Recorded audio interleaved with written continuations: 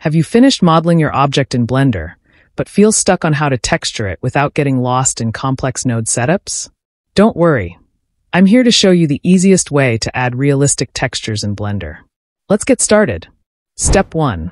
Download and extract the texture. Go to a site like Polyhaven to download a high-quality texture file. Make sure to download a texture that includes maps like color, roughness, and normal. Once downloaded, extract the texture files from the zip folder. Ensure you know where the files are saved for easy access later. Step 2. Prepare Blender for texturing. Open your Blender project with the model you've finished. Switch the viewport shading to material preview mode. This allows you to see the textures as you apply them. Step 3. Open the shader editor.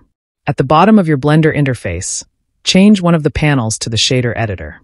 To do this, hover over a corner of the panel, drag to split it, and select Shader Editor from the menu. Select the object you want to texture, and click New to create a new material. You'll see a default Principled BSDF shader appear. Step 4. Import the texture. Click on the Principled BSDF shader, the main box in the shader editor, to select it. Make sure the yellow border around it turns white. Press Ctrl+Shift+T to open the file browser.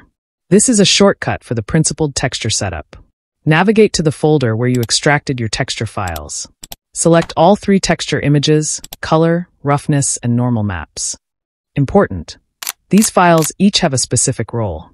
The color map gives the surface its basic appearance. The roughness map defines how shiny or matte the surface is. The normal map adds depth and realism by simulating bumps and imperfections. After selecting all 3, click Principled Texture Setup. Blender will automatically connect the textures to the correct inputs on the Principled BSDF node.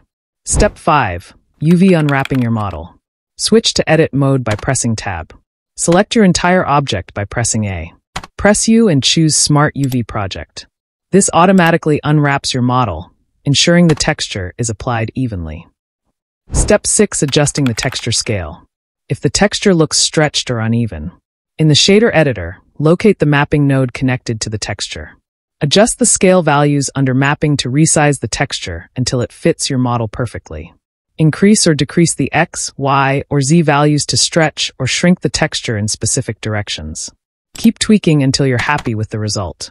Bonus tip: to quickly see how your texture looks, enable viewport shading in Material Preview or Rendered mode.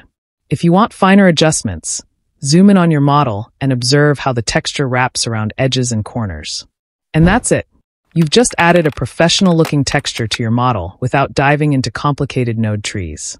With this method, you can quickly bring your models to life.